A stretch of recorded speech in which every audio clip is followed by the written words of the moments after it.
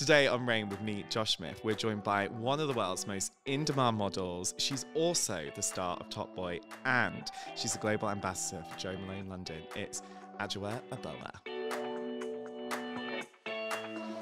I think what's so amazing about you and why it's so great to sit down with you and talk to you on World Mental Health Day is because you are such an advocate for having open, honest conversations about mental health. And we all have very wide-ranging, evolving relationship with mental health. It's up, it's down, it's bounced off the ground, it's here, it's there.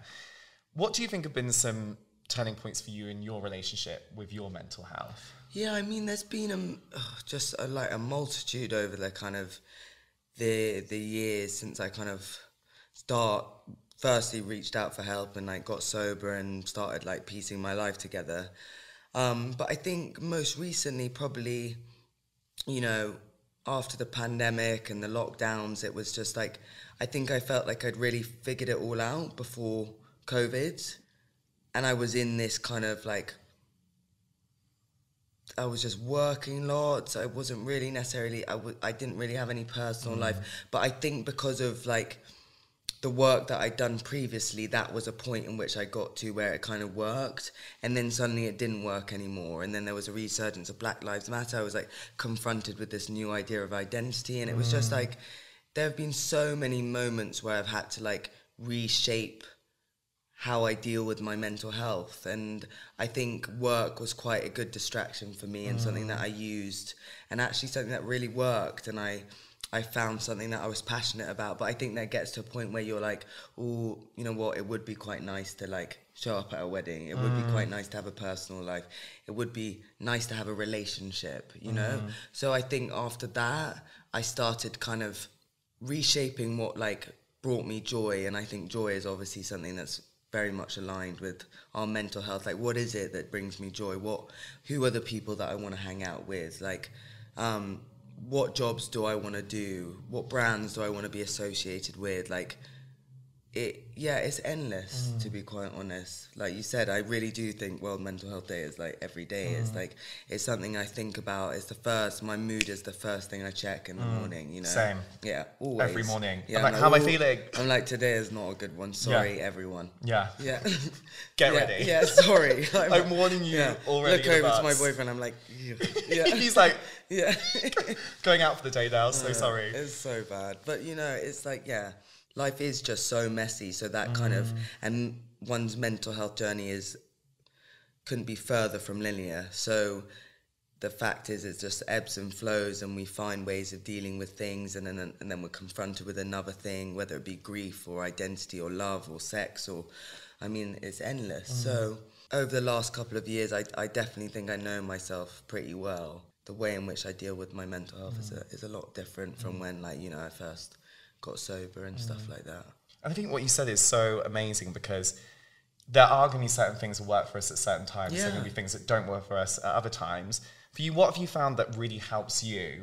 And what have you found also doesn't necessarily help you and service you in the same way? Well, I think it's because also our stories change and evolve, and we grow, so our perspective on things changes. And you know, it's so mad that you can look at a situation that happened like a few years ago, and then with some age and wisdom, you suddenly reframe it, and you're like, oh, okay, maybe it was my fault, or maybe it was like, you know, there are different ways that we can look at things, and it's I think that's, with age, definitely I've started kind of really putting into place those like boundaries and knowing what's good for me and what's like not good for me. I was talking to a friend the other day after I went to Glastonbury, and it was like funny because sobriety for me is like easier and harder. It's easier because it's like second nature. It's like I don't even need to think about it. I know how to have a good time without it. I know who I am without it, because I've been sober for like nearly 8 years. But it's harder because I actually cannot bear the bullshit. Like, I don't even, like, the old me knew how to like fake it. Like, I could like go into situations and just be like, yeah, like listen to the chat, you know, get on with it. Now there's just, I know myself so well. It's like, I mean, my sister always says she has to like my face is like, it just says it all. So it's in that way it's got harder because I don't feel the need to test myself. Like, I know where I feel good. I know where I don't feel good. So, I mean, in a sense, actually, there's a kind of new sort of loneliness where it's like, I know I used to push myself to be part of things, and now I just know that I have an inability to be part of it, which is actually fine, you know. It's about getting older. I think it's all good. I mean, someone like framed it quite well the other day. It was like, I think stepping back has been a really good thing for me. You know, I think our ego gets in the way, and when I decided that I wanted to like give acting a shot, there was definitely a big part of me that was like, oh, but I'm not going to be relevant, I've got the modelling, I need to have my foot in that door, like people are going to forget about me. But like understanding that I can't do everything has also been a great like, you know, learning lesson, and has opened up other doors, and I don't know, I feel like I have more personal time, and I have great people around me. Yeah, it's loads of things. It's like, I could go on forever. Well, I think it's so interesting you touched on loneliness, because I feel like we are part of a loneliness epidemic right now, which is a casualty of COVID, lockdowns, people being isolated, people also struggling to get back out there and also feel like their true selves.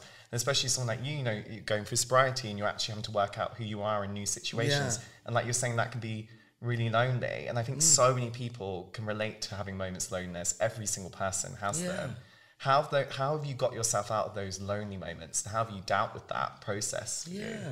I mean, I don't think people talk about it enough when attached to sobriety. Like, imagine, you know, it's almost like a grieving period. You mourn like the people you can't hang out with, the situations you can't be part of. Like, it's just endless, you know. And so I think, and also there's a level that there are things that you just in no way can relate to anymore because you're so far from them, or just like mentally and like chemically not there, you know. So you kind of, it is a bit lonely sometimes. But when I was younger, my loneliness was something, you know, was an isolation, you know. It wasn't a healthy one. It was one that kept me from asking for help. Because you can have so many amazing conversations with yourself where you have so many moments of realization.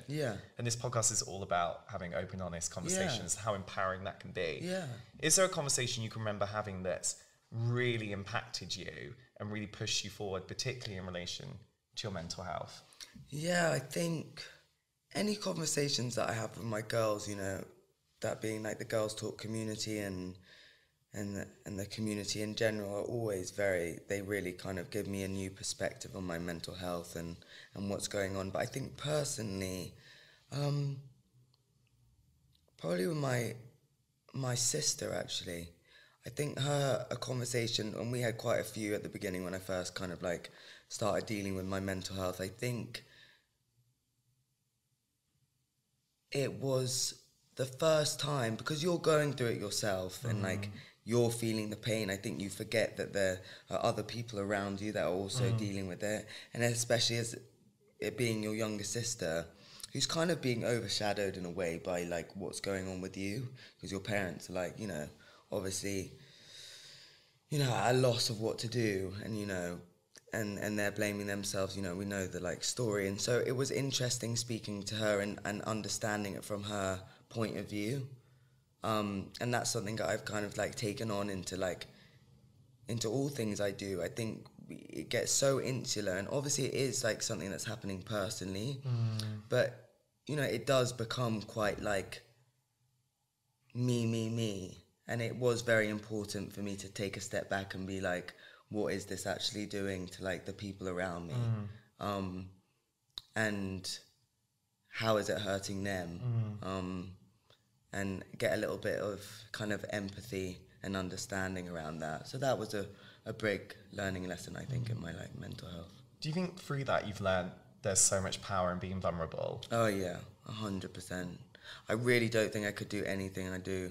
There's part of me, I don't think I have an inability to not kind of just be open and genuine. There are days when I'm like, oh, I would like to just give like half-hearted answers. But I don't want to. I want, whether it be an article in some like fashion magazine or a great podcast, I want anyone who sees it to be like, that's who she is. And being vulnerable is just a part of who I am. So it just comes, you know, quite naturally now. But it was something that I was deeply kind of I deeply resented when I was younger. I was like, I wish I didn't kind of like bear the brunt of all this so much, and I wish I could kind of just like brush it off on my shoulders. But it's like my vulnerability is what kind of connects me to people in a kind of a more deeper way, you know, because the work that I do with Girls Talk, there are so many situations and circumstances that I by no means will ever understand, but I have a great understanding of like emotion and vulnerability, and that I think connects me because, yeah, I can listen as well, you know. And there's still so many assumptions around different aspects of mental health, especially with things like addiction, for instance. Like, we come so far in that discussion, but there's still so many times that stereotypes come into play in those situations. Don't have you found that? Oh yeah, for sure. I mean, I have it, you know, even when just talking about, when someone just talks about something and I'm just like overhearing and I just hear the way they talk about it and the lack of sympathy around that, you know. I met so many people throughout my like getting sober journey, my mental health journey, like, you know, I was lucky enough to go to treatment, so I met a mad variety of people there who'd been through all sorts of different things. So, you know, it kind of kicks it out of you when you're forced to like really confront yourself. I'm actually quite lucky. A lot of people, sober people, say that, you know. I think I'm quite lucky that I was like pushed to like deal with it now, pushed to like kind of pick apart any judgments I had towards other people, pushed to like rip apart myself and put it all back together so that I could like look at things a bit differently. I do, even though it was pretty like I'm pretty lucky, to be quite honest, that I've been given this chance to do things differently and to look at situations in a more kind of empathetic way, actually. Do you feel like you got to a point now where you feel like your authentic self? Oh, yeah. I can't really think of a time recently where I felt that I was like pretending. I'm pretty genuinely myself most of the time because I've just found it's all a lot easier when I am actually putting up a pretense, a facade, like pretending or saying what I think someone wants me to say, trying to be clever, trying to say the right thing. Like, all I know how to do is like speak from like the heart. That's what I know how to do. I'm not like, I don't know like big old words. I didn't pass any exams at school. I know, but I do know how to speak about the things that I love. So, and I know how to be myself. So, and when I wasn't wanting to be myself, everything just felt far more difficult. And a lot more painful, and things definitely don't feel like that now. So I'm pretty sure that's to do with just like knowing myself better than I ever have done before. Yeah, that's kind of the ultimate success in life, isn't it? 100%. So much stuff. I'm so with you, babe. I really do think it is. Like, but that's the 30 golden for me, ticket. when I said I celebrated my 30th this year, and I was like, it was really emotional. It was like, I've done killer things. I'm so grateful for like all the amazing things that I've been able to do and the success and like buying my own house. All of them is so great. But like the biggest achievement is like knowing myself better than I have before and like being surrounded by people who I like admire and love and who like really care about me. That is the ultimate, is like getting to a place in my life where I really like have that one definitely like ticked. Well, I admire you so much. Oh, and thank you. It's been so nice. So great talking to you, but we always end on this final question before you skip off. What is it? In the reign of your life, what is the one rule you'll always live by? What is that rule for you? Oh my God, in the reign of my life, what is the rule that I'll always live by? My dad turned to me one day, and I think it was when he suddenly, I think, started seeing the light back in my eyes, and he was like, I was just waiting for you to realise what you were capable of achieving. And I would say, like, surround yourself by people. I surround myself with people who know my capability before I've even understood or know what it is. Because sometimes I think we're a little bit, like, on the back burner, and there are people around us who know what we're destined to be, and the people, how great we are and how kind we are, and we think we're like pieces of but actually, my dad knew, and so I love that. And also like always take your makeup off before bed is a good Yeah, one. that's a classic. Yeah. Goes without saying that one, doesn't Yeah, it? exactly. So. Thank you so much for watching this episode of Rain with me, Josh Smith. Make sure to subscribe wherever you're watching this video right now for more.